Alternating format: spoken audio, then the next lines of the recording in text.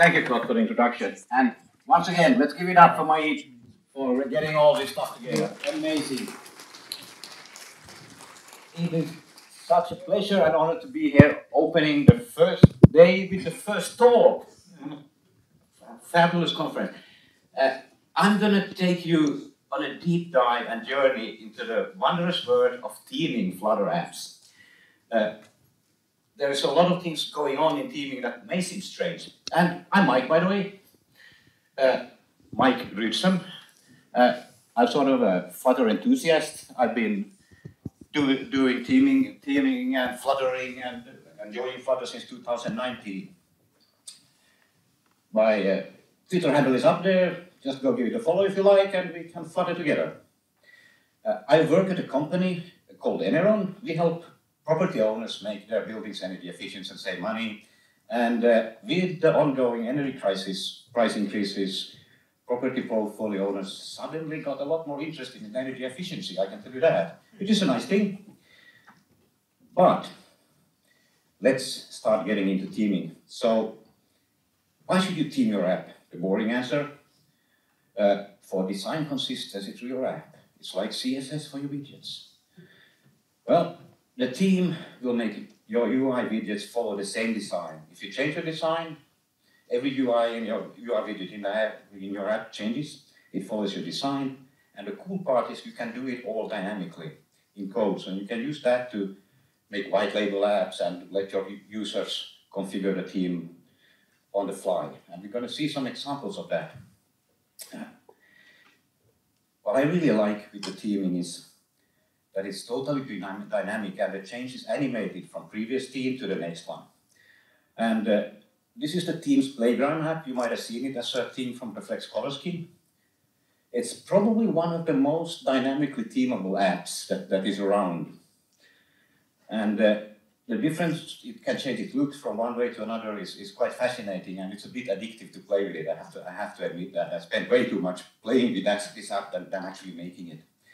And I really like to point out here that no widgets have their properties touched or offended here at all. They all got styled to become absolutely fabulous. So there is no properties being adjusted at all. And other things that you can do with this is that anything you design in the setup, in the playground, you can copy and paste into your own app so you get the same theme. So maybe at the end we are going to run tight, so maybe at the end we'll see more about that. So let's get the topics for the day out of this agenda here. So theming data, that's a complex topic. How do you do it right so that you get all these nice things working correctly? And what is the state of material 3? I'm not going to say a lot about that. And then the actual deep dive is going to go when we go into the color scheme, because that is so important when you want to do your material 3 designs correctly. We're going to see how to do that. And we're also going to go how to harmonize colors and do that with theme extensions. I'm going to say a few words about component themes, and maybe if we have time, we will revisit the themes playground, we'll see. So there are quite many ways to construct and define colors for your theme data. They all produce different results, and it's really important that you use the right starting point to get the whole thing going the right way, because if you go down the wrong track, you're going to maybe end up with themes that don't look so nice. And there's a lot of combos you can do with theme data that will sort of result in different results, and there's around 10 of them that all produce spectacularly different results that may be surprising. There is this group. You have your theme data light, your theme data dark, and that's actually doing it from the swatch that we have. You remember the old colors blue, red, the swatch thing that you do. You can do that with a primary swatch. And you can create a color scheme from a swatch that produces some funky results. And the new one is, a good constructor is the theme data from a color scheme, but if you do that from a swatch, you get something quite funky. And this group is then the new one, where you are basing it from a fully defined and designed color scheme. This is legacy. This is the current ones, and there are some really new ones in the current ones too.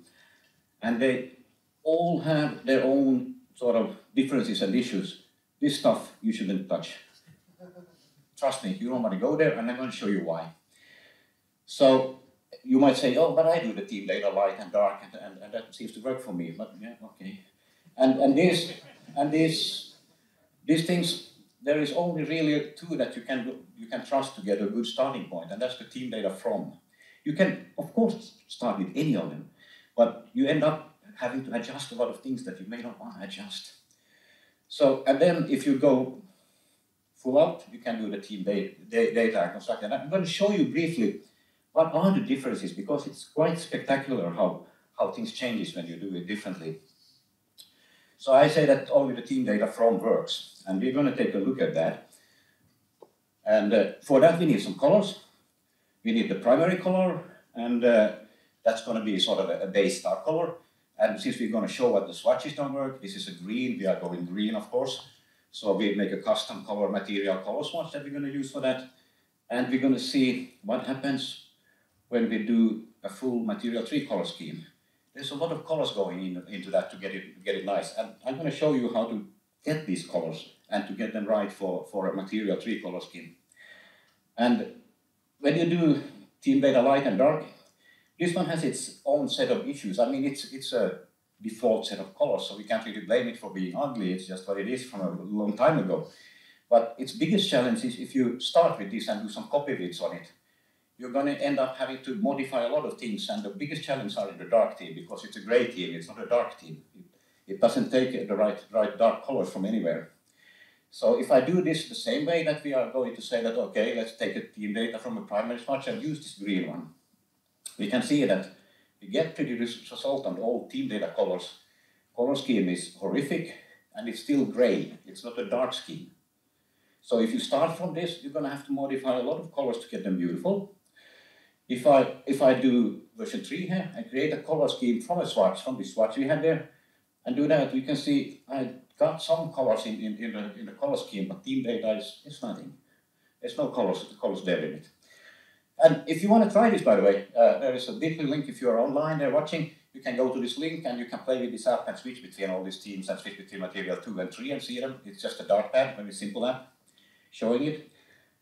And when we go forward, I click over here, this is the funkiest one of the all. This is the one that I call totally ugly. This is what happens if you make a team data from a color scheme and you create that color scheme for your swatch, because the from swatch puts some of the green color in the background, and you get really washed out there on this. This is really, I think nobody's tried this one, but it's a funny one. You should definitely not do that. And then you have all heard that color scheme, that's a thing. You should start from that nowadays, right? So okay, let's do that. We have our custom scheme that we define, and we start, I say, team data color scheme. Use that scheme. All right, the scheme is fine, but all the old team data colors, they are not, because it's not doing anything. It's not assigning any colors to those values. So that means, yeah, it's on the way out. I'm going to mention that a little bit too, but it's still going to affect a lot of widgets that depend on these these team data colors, regardless of you using material 2 or 3. So it's not so good. So then we go to one of those and say, okay, this is a good starting point. You can do that. Take your fully defined color scheme, plop it in team data, and now we got a reasonable set. We end up with some colors here. Primary color dark and light, they are blue. That still comes from the default. And you got your ugly toggle with the default teal color there as well. And that's going to affect some widgets. Mostly the toggle will still. That's on the deprecation list. It's already deprecated in master, so it's going to get better. But we still have some challenges there. So then we can go forward and look at this team data color scheme seed. This is a very new constructor. It basically does the same thing as the previous one. It just creates the color scheme from the seed color. I had set up these colors so that the green, the seed, when you do from the primary seed that I had there, it creates the same colors like I had for the fixed one, so we can see the differences. Otherwise, it does the same thing as team data from, but it does one more funky thing. It assigns outline color from the color scheme to the divider team, to the divider color, and that's the wrong color for it. So you get, that's why you got these very prominent dividers, and I had used divider colors around these boxes to be able to show it.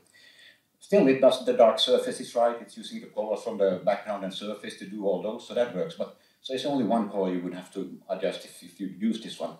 But maybe you can do again the color scheme from the seed. This one is not good, but you can see it instead of doing that one that had the issue with the divider we saw. You just do a color scheme from seed and create that color scheme. And you get a decent result. This does still have issues though. I don't know if I have time to go into them, but because it's creating the colors from in the dark side, it's going to use the primary color and is going to be a light one that needs dark text. So your primary text theme is going to be the wrong color on this if you look at it. It's going to be white text on a very light green. And that's because it's using the primary color in ThemeData color to determine that color and not from the color scheme. So that's a challenge with it. And the way you can fix this is rather involved and complicated. And you're going to see that in the model, in the dark pad that I'm doing. But you can fix this by basically copying what the ThemeData from is doing and fixing a few things.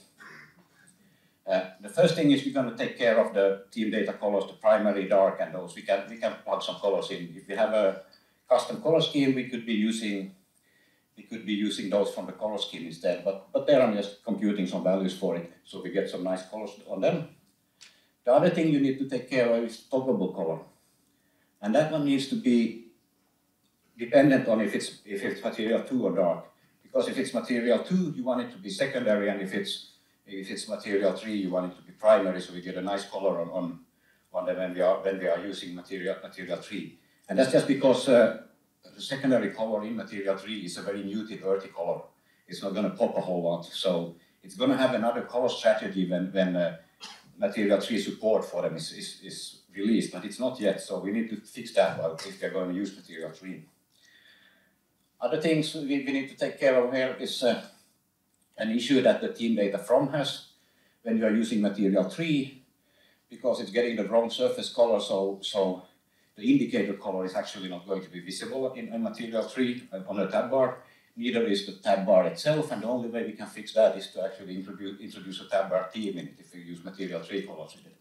So those are a little bit some of the tricks that are involved in getting a ThemeData set up. And I learned all this while building Lex color scheme, of course, that does a lot of trickery with the colors and make sure that you always have all the colors in the right spots and places.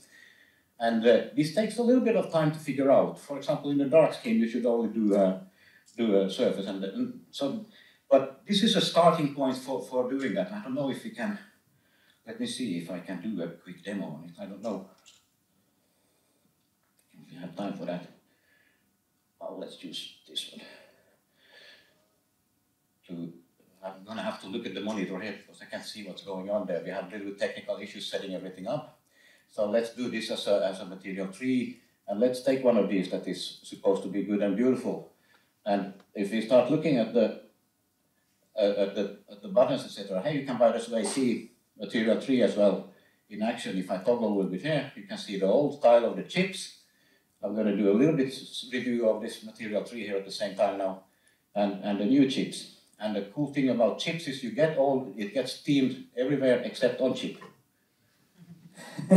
So you have all the other chips. The material 3 doesn't affect it. I made a suggestion that we should fix this, and it's going forward, but it didn't land. So that will come later. You will see that. Another new thing is the new icon buttons. It can have a toggle nowadays as well.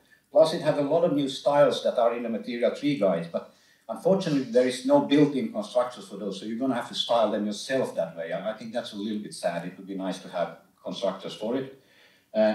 You remember the nice buttons, etc. There's no tonal button here that is available in the material 3 guide, but that is coming too. That one is actually in master already, so that we will have.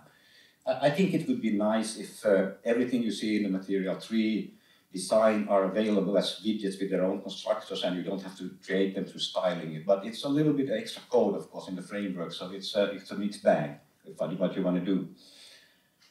Here we're going to see, now we are using this theme 9 with from a color scheme, and here we see the first issue of it. Circle avatar is blue, because that one is actually using one of the old ThemeData colors.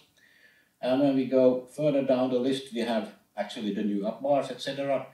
And this is all nice, but it comes with some new issues as well.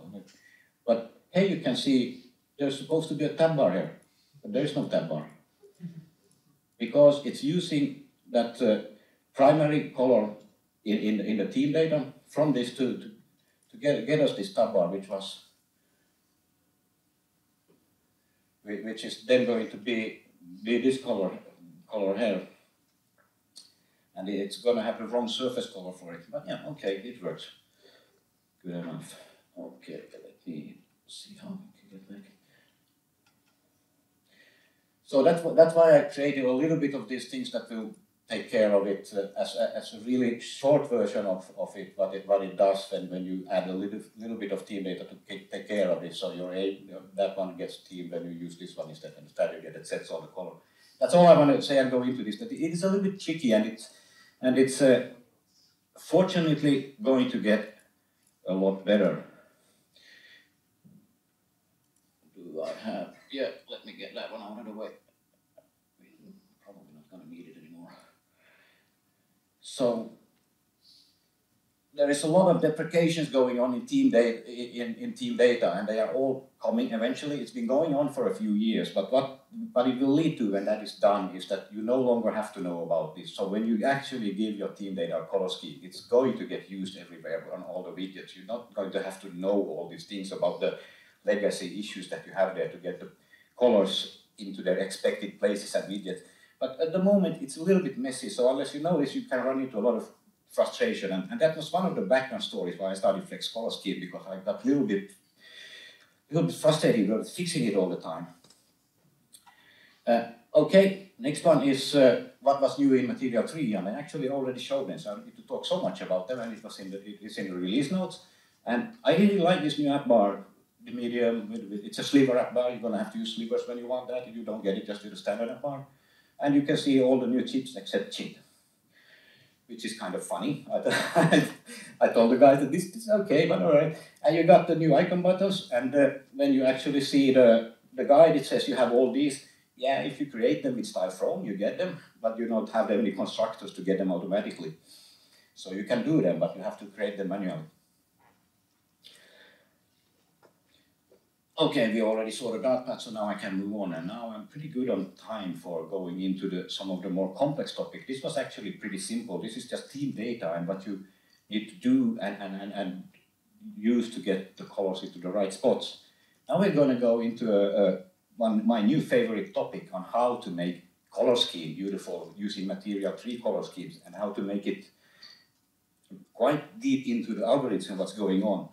Because what we have is, it used to be simple. Material 2 color scheme, there's a lot of colors there already, but not so many. But then you look at the Material 3 and oh my goodness. Well, how do I specify all these colors, get them right?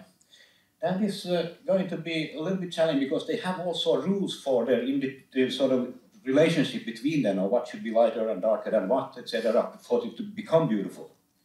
And then you have the complexity of doing the same for a dark theme. And when you do that all, if you do that all manually, it's pretty impossible. You have, with the light and dark theme, you have 56 color values that you need to define. That's not something you want to do. And there is 2 more for color schemes, so you join coming in master, so there's going to be 60 if you do both light and dark, 60 colors. It's a nice round number. Don't say it's easy to remember. I have to define 60 colors. So what do I do about that? How do I go about it? So let's say you go the Material 2 way. There you have the idea that you start from some defaults, color scheme, light and dark, and you override a few colors. And that works fine still for Material 2. This will be the fully defined one that we had, but if I only define those colors, you end up with something looking like that, with those 12 colors. That's reasonable to do by hand. And those colors will work if you're doing Material 2. That's still doable and fine. But if you are now going in Material 3 and you want the color system colors to be correct for that, you're going to have to do something else. One thing you can do, and this is an excellent tool from Material Team, is Material Team Builder. It's available as an app that you can use. You can go in there, put your color in there, then you go to export. Oh, my clicker is not working. And then you export it for Flutter and you get the color scheme definitions with all the colors. And that's nice, but that doesn't work for us if we want to do this dynamically and do it sort of online. So then you go ahead and say, okay, we already saw this constructor for color scheme called color scheme from seed. Then you start with a nice brand color. We're going to do a pink one and say, okay, primary color is this value, and that's going to create nice colors. And wow, this is actually pretty. Now you can be pretty in pink. I think that works well. But if you take a closer look, that's not my brand color. I had this, and I ended up, and that's how the algorithm works that sees it. And what you can do to correct it is just go in and put a primary color in there and say that, okay, use that value, and then you get that, and still matches pretty well because it's the same hue. And that's what's making it work. So what is really going on here? And I think it's worth taking a look at that, because it's quite fascinating and exciting. And I really love what Google has done with this new color system. So one key color becomes 13 tones with a shade. Okay, how? Where do these colors come from? What kind of magic is this? Is there a color wizard in the box? Yeah, there kind of is. And it's called material color utilities. And this is something that Flutter now depends on. It has a new, since release 3, it has a new package dependency. And this is introducing a new color space developed by Google. And it was really exciting to read some of the articles about how it came to life and how do we create smooth colors and do all this. This library contains a lot of tools, but Flutter uses only the scheme API to create a color scheme from a single seed color. And so how does that work? This magic. Let's examine that a little bit. It can be really interesting to know, because when I seeded with this brand color, I got this color scheme.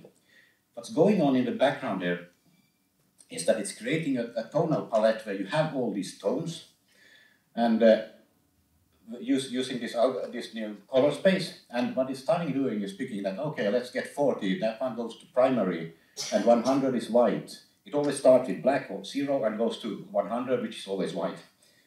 And then it's going to say that, okay, pick that one, and for the the tone 90 goes to primary container and tone 10 there. And this is then repeated for the secondary, etc. And we'll have some other colors being picked from the neutral palette to the backgrounds, and the same thing happens to a few other colors. Then comes the really neat part. The dark scheme will be created from the same seed color and the same palette. The only difference is it's picking different colors, different tones from this. So you get 80 to the primary and 20 to the non-primary and 30 to primary container and 90. And this is then repeated. And if we look a little bit more about what's happening here, it's quite interesting, because it's when you generate the seed color, it's going to take the hue from that color, and it's going to have to be at least 48. In this case, it had 55. It had chroma 48, so that's the limit. It's always 55. It's going to use that, and hue is going to be 6. This hue of 6 is going to get used for almost all the colors, except for the tertiary palette and the error palette. Error palette is just fixed values that it's using. And that is going to be used. What is different is how much chroma is it using. It's going to use whatever value it has from the primary color, but at least 48, so it's always going to get pretty colorful. But secondary palette, it's using the hue from your seed color, but chroma is fixed to 16, which means you get a very earthy tone, the sort of pastel kind of tone of this hue that you had. And what is varying here then when it's making the tone, it's keeping the hue and chroma, those values, and then you see the tone slider basically at the bottom, and that is going to pick with this value 0 all the way to the 100. So then how it makes the tertiary palette, it's still the same hue as a starting point, but it adds 60 degrees to it. So it's going to move it. You can see that it's a little bit orange, and that hue slider goes from 0 to 360. It's the traditional hue circle. And what you get then is you're going to get something around in the orange area there. And that's how this is made up when you're seeding the colors and what it's getting. These are hard-coded values in it, and that's something I wanted to address a little bit. Because some limits with this is that you can only have one seed color with the color scheme from seed. The material web builder, you can do different seeds for the secondary and tertiary palettes, but you can do them in Flutter. And the other thing is the mapping that we saw, what tone goes where, that is fixed. That's, you know, the material tree started, that's okay, it should be that way. But, and the chroma varies a lot. So, but does this matter? Yeah, it kind of does. It creates beautiful, very contrasting color schemes. But we're gonna run out of variation. Because you get, you know, in this end, you get something, you get your red, here you get your orange, earthy, orange tones. You can adjust a little bit and you get some tones. Here you get these earthy greens, olive greens, whatever you want to call it, and some teal-like things going on here. And there we're getting into the blue with a little bit of earthy purple. And if you go here, you get the purple with an earthy red brownish thing. It's going to pick that from plus 60 over there. So it, you know, you can vary it a little bit. I left out red there because that's the error space. If you go there, you get the same as the error color and it clashes with it. So there is a little bit sort of, yeah, you can vary it slightly, but they are going to look like some mutation, some permutations of this set. And that can, you know, be, this works fine when you are grabbing the color from an image and that image color is used as a seed, because whatever color you throw at this seed color, it comes up with beautiful palettes due to how the algorithm works. But they get a little bit limited in variation. So as a part of Flex Color Scheme, I wanted to see, can I modify this thing? And yeah, we can. Sure, let's tweak material color utilities. I want to get in on this layer. All right, cool. I create my, it's using something called a core palette there in this layer. Let's make my own Flex Core palette. I want to be able to give it a secondary, tertiary. I want to change the chroma limits. And I want to do something else too. I want to be able to configure and vary what tones it picks where. So yeah, let's do that. Let's create a configuration class where I can configure how it does. Let's make a default one called Flex Tone Material. That's going to give you the M3 setup. Okay, fine. I have some other pre-configured values, but you can roll your own. There you go. Let's roll my own. And now I get different results from this seed color scheme from seeds. I'm using 3 seed colors. I'm using different mapping. I'm using different chroma limits. But I'm still using this wondrous color space that Google made up, this HTT color space. It's really kind of cool what you can do. And I did this in Flex Color Scheme, and I thought a few days before FlutterVikings, can I do something fun with this? And how does it work? And then show it. So what happens here is, you know, seeding this with one color. It's going to look pretty same. You see the palette that comes in there. Seeding it with 2 secondary color. And that's not going to vary because it's very earthy to begin with. You can't do much with it. And we had some brown there. That's going to get a little bit when we see that with the brown one. And then we can change. This was the material tree setup. We can do a soft. I think that was the soft. It gets even more earthy and pastel-like. And I can create a jolly one that has more colors in it, a little more colorful, and ultra contrast. I like this one because you can create an accessibility version of your same colors with the ultra contrast one. So that is some pretty interesting things that you can do with this. And what I wanted to do with this also, I thought before the Vikings, let's give this as a color utility. You can use as an option where you have a little bit more configurability in it. So I released a couple of days ago a beta of it, and yesterday, last night, the 1.0 version that uses Flutter 3.3, the scoring is going to be 140 once the palette of stuff loads, etc. The pub is not updated to 3.3 fully yet with all the scoring. But yeah, so this is available as a color utility for a color scheme that you can use if you want more flexibility in how you see things. Okay, okay, looking good on the time. Okay, let me catch my breath. So, if you go into the material design guide, you will find something quite interesting there with custom colors or extended colors that it talks about. It says user color, that's your color scheme coming from the background team or whatever, it's dynamic changing. But you might have some custom colors in your app. And with custom colors, they are typically semantic colors. They have meaning like cancelled, done, booked, whatever. Things like that. And you're supposed to harmonize them against your color scheme so that they match a little bit better. They're still using the same colors, but you can see they are changing a little bit in tones to match the surrounding colors. And this is something that is mentioned in material tree design. There's no talk about how do I do this in Flutter? I want to do this. Okay, let's see how we do that, because that is really going deep into the team's flow. So in the Flex color scheme Teams Playground demo app, it generates the code that you can use to just copy paste the theme that you have configured with it. So I wanted to use that because there I have a code highlighting color scheme, which is outside of the color scheme. And I want to drive that to tune them, because you can select a lot of colors there, how to do it. So let's see how we can fix that so it's not always the same, but when I change colors in the theme, it's going to adjust that a little bit to better match the color scheme. So how can we do this? Well, good starting point is theme extension. I'm not going to talk about theme extension because Craig did a wonderful video about it. It's really, if you haven't seen it, you should go watch it. Absolutely. So, and it's very useful for making properties for custom widgets. It's like a theme that is integrated in ThemeData for your custom components, and you can put a lot of themes in it. And these semantic app colors is a great example of what you can do with that. So without going too much into this, I have my colors for the code theme. I just call it code theme. It's just some colors. It's going to extend theme extension, and it's with the code theme. You have to have your copy weight override and your lerp override. The lerp is there so that ThemeData knows how to linearly interpolate the things that you put in, the colors or whatever property values you have. So then I have the colors for it that we had in my code highlighting them. I'm going to use that, but here comes the crux for it. Let's put a function in there that uses material color utilities function called blend harmonize, where I can give these colors as an input. And how I use this then is basically, I had the extension code theme harmonized for the light one and brightness light. Okay, that's how I plug that into the ThemeData for that.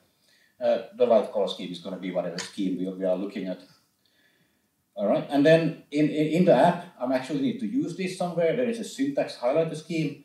Let's get that, from the theme extension with the color scheme. Now this is going to lead to some interesting results. You can see the colors down there. The values are not visible at this resolution, but maybe you will be able to see that they are changing a little bit in tone. As I change the colors, the values are adjusted for this, and the colors are adjusting here also in the color scheme that's going on there. So that's how we would do that to get this, use a theme extension and dynamically adjust them against the colors that your team is using.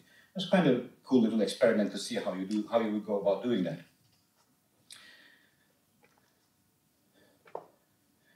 All right, we're switching. I see my schedule is there. Okay.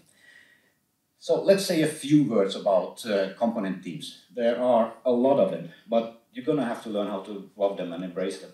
Because if you don't, you're going to, start putting property values on the widgets that you should really be theming, so you don't have to touch them in your app. So there's 34 of them, and there's some related things for it. And most of them are quite simple, and they have this. They are null by default, and all the behavior is defined in the widget.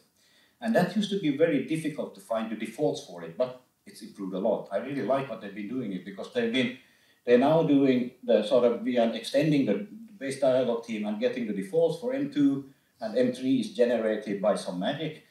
But my Google video the property values comes from a database, and they have some code generation for it to get all the values. The good part is it's easy to find the defaults. It used to be all over the place in the code base for the widgets. Now it's getting, this only applies to the widgets that have been migrated to Material 3 though. But this is a nice improvement. I really enjoy that. So most of the component themes are simple, but there is complexity in it. And again, Craig talked about the material state properties and how you use that. Watch that video if you never have understood them. But an example about that is, there was a tweet about it. Oh, I can't, change, the background color for my text field to be whatever I want it to be. I want to have one when I hover, one when I focus, and one with the background fill, and maybe one for error too. And I can't do this. And you can use, somebody says there is this hover focus color in it, but if you try, you will find that you get the hover color, but the focus color never shows up. And also, if I do an error in it and I want it to have the error show up there as well, I didn't get an error background, I wanted some red on the background too. That doesn't work. This one from color scheme. Yeah, but there is a way. This fill color, it's just a color. But you can use material state color resolve with on it. And now if I do that, it was just a color, but you can use this as a fill-in for it. And now if I do it, like it's a little bit of a code, but you can still do it and fix it. And you can do this for any widget nowadays pretty much that supports material state and have these different states. Even if it's just a color, you can use material state color and resolve it and get these different state features on them that doesn't support it. So that's kind of a cool thing.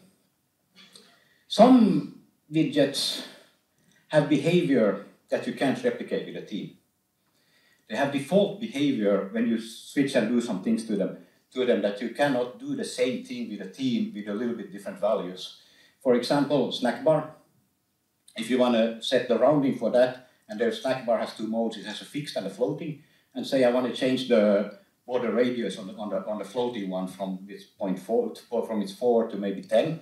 Yeah, you can do that, but then the fix changes too. You can't change it with a team or team for it. And the same thing with the new floating action button, the border radius on it. All the different constructors have different sort of defaults, but if you want to change those defaults, you can only change them all to one value. So, but these things, you know, you can make a suggestion, and so I'll keep doing that, and things get better. The text team gets a lot of, you know, feedback about being problematic, and I agree. If you want to change it a lot, don't. Look for the component teams. Is there a text style there? Put it there. That's good. If you want to change some of them, change some of the big ones. You can, of course, change the fonts and things like that, but don't change the sizes and don't change their opacities, because a lot of widgets depend on their opacities to make things look nice and right.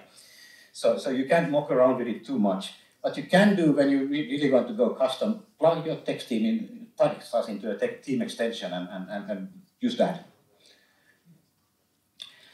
All right. A few words about Teams Playground. Teams Playground is sort of a companion app for Flex Color Scheme, where you can explore material teams and copy the config of any setup you make, use it in a Flutter app together with Flex Color Scheme, and you got an instant team. So how does this work? Yeah, let's see. I got my nice little Material 2 classic team here. There's nothing wrong with it. It was very hip once, but you know, it's feeling a little bit aged. You know, the widgets are, you know, how they used to be, and this is the default Material 2 design color team that exists there that people started using a lot, but you were supposed to make your own.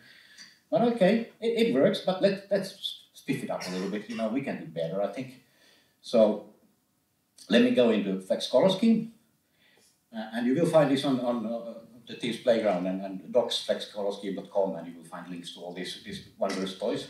Let's find a team we like. We had the pink somewhere, I'm pretty sure. Yeah, there we go. Yep, let's use that, and I enable it. And I'm going to turn on some opinionated component teams. And let's do some surface blends. Yeah, let's get some pink into the surfaces. Yeah, we can do that, all right. And that's what it's going to look now. It looks very similar. We saw that before. Let's seed it as well. Yeah, okay, let's seed with secondary and tertiary. But let's keep our primary color the way we want it, so we get our brand color in there. Okay, cool. Let's check out the dark scheme. What we got going here is I'm changing the strategy. I want the color on the cards, etc., and dark on background. And yeah, let's see a little bit more. Okay, I think this is good. We can do that. So yeah, all good. There's the code for it. Oh, let's use material 3, of course. I almost forgot. And yeah, this is how the code looks. It's very simple. Copy. Let's get into Android Studio somewhere. Okay. There is the old theme. It was just a default with nothing fancy with it. Let's get rid of it. Paste in this code. Hot reload. Come on, hot reload. Yeah, okay, there we go. There we go. And let's take a look at it just to verify. There's a good verification spot, I think, there with the new chips. They are beautiful. I really love them. They look gorgeous, don't they? And then let's find them here. Oh, fabs, chips. There they are. Well, everything looks the same.